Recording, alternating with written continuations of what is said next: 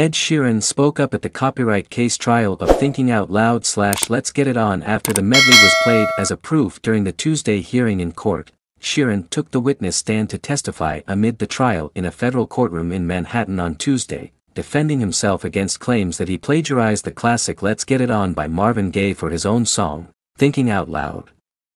The Shape of You hitmaker was defending himself against the heirs of a co-writer of the song, a video of Sheeran made by a fan, in which the singer was fusing the two songs live in 2014, was one piece of evidence that the judge had left hanging in previous hearings, after initial uncertainty whether to allow the medley.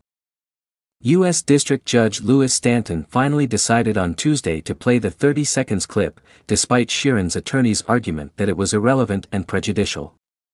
While Ben Crump and Keisha Rice, who are representing the heirs of Ed Townsend, Gaye's credited co-writer on Let's Get It On, branded the video as a smoking gun and a confession in an opening statement and subsequent examination of Sheeran. As reported by Reuters, Sheeran defended himself saying, "I mash up songs at lots of gigs. Many songs have similar chords. You can go from Let It Be to No Woman No Cry and switch back. And quite frankly, if I'd done what you're accusing me of doing, I'd be quite an idiot to stand on a stage in front of 20,000 people and do that."